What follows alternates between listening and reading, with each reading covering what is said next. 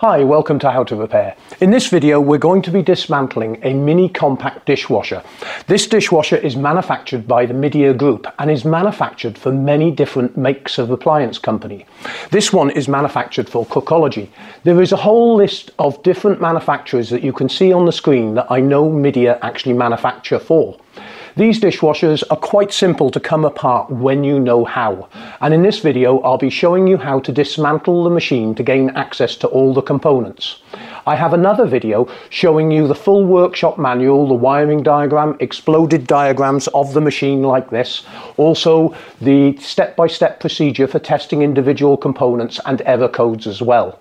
But let's get on with the job. The first thing you need to do is disconnect the appliance from the electricity supply. Then you need to remove all the actual components from the inside. That's the actual tray. And we'll also remove the spray arm, which just clip fits, the filter, which twists and then lifts off. All these components I'm actually stripping off the machine because the printed circuit board has gone on this machine and it is brand new. It was a fault at manufacture, and basically what I'm doing with this machine is dismantling it for its components to recycle the parts for other people. They will be available on the website. Okay, I'll be talking you through the individual error codes, but they are in the workshop manual while I strip the machine down, and common faults that can occur with the machine. Blockages in the system and not filling correctly are two of the faults, but one of the most common faults is the E4 error code. This means that the float switch in the base of the machine has been activated due to water getting in there. Now, the way you would access this is tilt the machine over, make sure the machine is drained down, and then we need to undo one screw at the top here. Now be very careful when taking this apart because you don't want to damage anything. Pull the black plastic lug that you took the screw out and slide it up. Then the cover will come away. You want to twist it all the way round, then bring it down so you can actually see the electrics in here. Now you can actually see the float switch. This just clips into place. And if you're careful and press down the tabs, the float switch will come away, and there is the polystyrene that rises when there's water in the base. You will need to actually press the pins down to get these out, as there are locking pins on the tabs for the electrical connections. That is a perfectly good float switch for someone, and I'll put that with the polystyrene as well. Now we need to take the sides and the top of the machine off, but this exposes the heating element, the waste pump, which pumps the water out of the machine, and the main motor. Behind here is the circuit board and the water valve. So let me turn the machine back over. And the next thing we need to do is actually remove the top of the machine. To do this, you need to open the door, and I've put my torch inside so you can see. And up the back here is two screws, one on either side. Just undo these, keep them separate because they're stainless steel and they're designed that they won't rust. And there's one on the other side. Next we need to remove this filter, and just use a pair of pliers, open them up, put it in between the plastic and carefully just give it a twist. This will allow you to unscrew the filter, which actually holds the plastic in place. Now, carefully lifting the plastic up slightly to a small angle, like 10-15 degrees, slide it backwards. This now will expose the top of the machine. To remove the side panel, there are two screws on the back and one screw at the top, and this is on both sides. Again, keep the screws separate unless you know where they go to. One at the top here. The panel will slide backwards slightly and come away. Do that on the other side.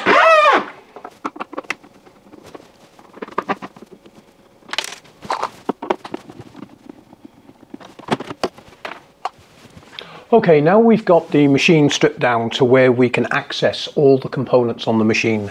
Let me just quickly explain the workshop manual. The workshop manual will give you all the wash cycles, and it will tell you what it should be doing at any point in the machine. The machine will initially fill, water inlet valve will be activated and water will enter the machine. Then it will go through a discharge, for example.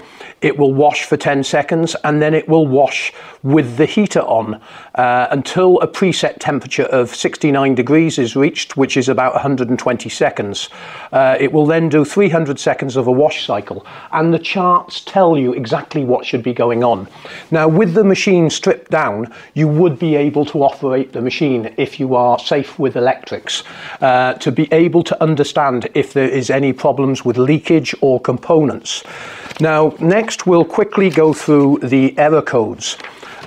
Also, the wash program sheet is on there and it tells you how much detergent to put in for each wash. For example, glasses 6 grams, babyware 6 grams. Of course, fruit and cold wash and hot wash on fruit wouldn't take any detergent. The intensive wash would be 6 grams and so on. It tells you the time it should take on each individual wash cycle, and also the amount of litres used on each wash cycle, plus the power consumption as well. But we have a test procedure for these machines to actually be able to go through the test mode on them. And I won't read all this out for you because, as you know, this machine has got a blown circuit board, so I can't actually initiate it. But when we come to the error codes, and let me briefly describe the error code and what you should be looking for. E1, during the water inlet step, if the flow meter can't be detected, the defined water after 4 minutes, or can't detect 30 pulse after 60 seconds, the dishwasher will come up with E1 error code. And it tells you what to check. So let me turn the machine round for you. And at the bottom here, you can see an impeller. This impeller rotates as the water is entering the machine, and this tells the computer what should be happening. In other words, how much water is in the machine to allow it to go to the next step of washing and heating. So that's the E1 error code. E3 error code only appeared in the factory mode when the temperature can't be reached, the defined value after 30 minutes, the dishwasher warning E3. This is basically telling you to check the heating system, the thermistor, and also the PCB. And as we know, the PCB is faulty on this machine, so let me turn the machine over for you. And at the bottom here, you can see the heating element. And the heating element has 3 screws. So I'll quickly undo these for you. This is the NTC sensor here, and on the workshop manual you have a complete diagram showing you what the reading should be in ohms at a preset temperature. So I'm just trying to undo these 3 screws, just bear with me.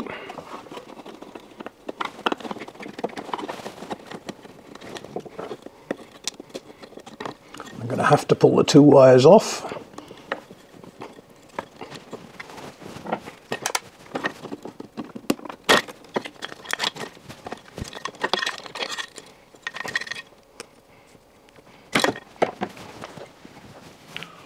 Okay, here is the heating element, and as you can see, it's got 2 thermostats built into it, and these should, of course, have continuity across them. You'll be able to check that with a meter, and we'll also be able to check the ohms reading with a meter. Okay, to check the heating element to make sure it's good, firstly you want to be checking the 2 thermostats. Now I've set the meter onto 2K range, and going across, let me get my hands out the way for you.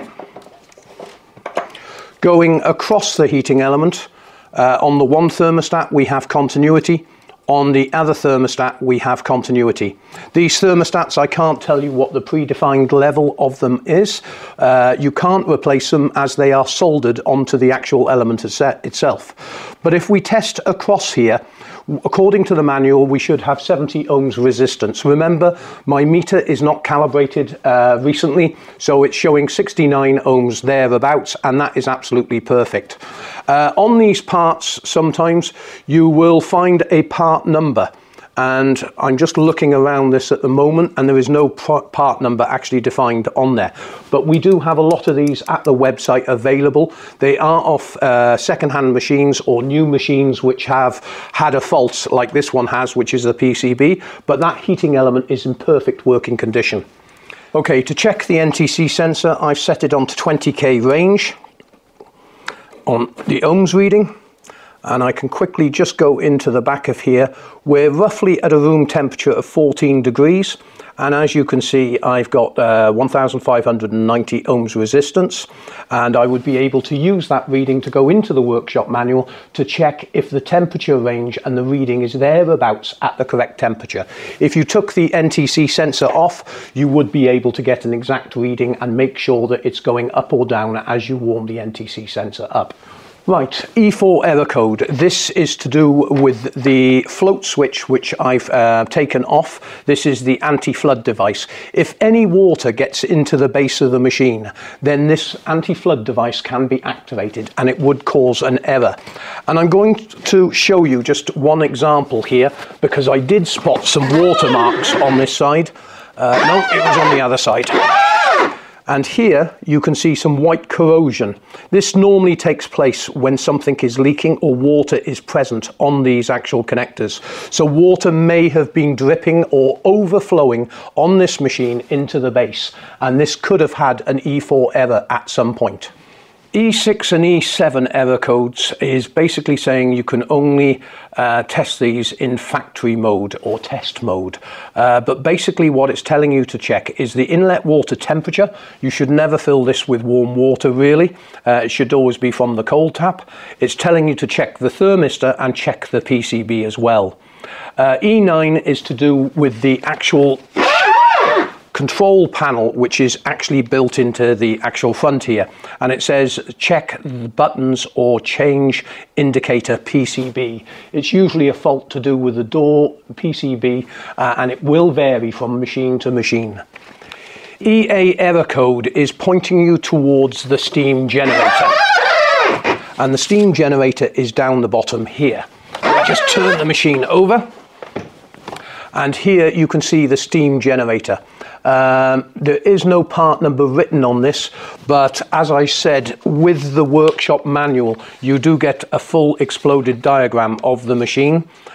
No, it's not actually showing the steam generator on this diagram, so you will need to do a bit of research on this. I have a few, but I've only listed them to specific models which are on the website. In other words, this is off a Cookology machine, and I'd have listed it for this specific model of machine. Basically, the EA error code is telling you to check for two thermostats. If it exceeds 140 degrees, it will basically go into an error mode, and it's telling us to check the heating element and steam generator, check the steam generator thermistor, which will be the two sensors on the bottom. So you will need to check all those. I can't tell you the values of them, sorry, because the workshop manual does not have that written in. But if it's saying exceeding 140 degrees, I notice there is a reset button on the bottom here, on the bottom thermostat, which looks like one that you can just press in. If you look closely there, you can see that. ED error code is just saying communications is abnormal. Check buttons, check the control panel, check the PCB.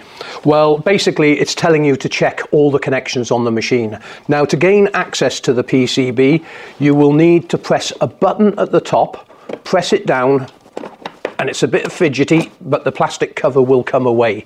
Now, on the workshop manual, which is the other video, you will see all the wiring connections and where they go to, and also the configuration for the PCB as well, which may help you in repairing either the PCB or finding a replacement for this. There is no part number written on this one, which I can see clearly. There is a barcode of some type which I might have to investigate, but I do know that this PCB is gone and it's not really worth my time messing around trying to find one, and because of the cost of the machine, and it has got some marks on it and other bits and pieces. Right, and finally in the workshop manual, the last error code is EF. It basically states water tank level switch does not move, only appeared in factory mode or test mode when wash tank level switch does not move after 180 seconds. Well, when you fill the tank up, this sensor at the top measures the amount of water in here. So if you had, for example, inadequate water supply going into the machine, if you have it connected through to mains, or you are filling the tank from the top, If this switch is not working correctly, then this may be the problem. And this is built into the water tank, and I'm not going to rip that off, but there is a connection point at the top here, which you need to check that the switch is activating once it's got through to a certain level. This then goes down to the circuit board, so do check all your connections. I hope you found this video informative. As I've said, all the parts from these machines that I'm dismantling will be available on the website. There is a detailed page on this type of machine with the workshop manual and a video to accompany it. I've put all the wiring diagrams, schematic diagrams and exploded diagrams of the machine. But the last thing I would like to mention before finishing this video, on the machine you will see that a lot of components have got a scan reader, and they've also got a part number written on them. For example, this tank has got a part number which is actually in the workshop manual, and also if we turn the machine over and you look at things like the pump, you can see that there is a part number written on it, and the motor also has a part number written on it. So if you can find the part number and match it up in our page on the website, it's great, you can replace the component. If you don't find a part number on there, you need to make sure that your specific model fits the part. That means you have to check the models that are listed on the part to make sure you are getting the correct component. I hope this video helped you. Thank you very much indeed for watching this video, and remember, you can always support the website by clicking on the Buy Paul or Beer page. Thanks again for watching.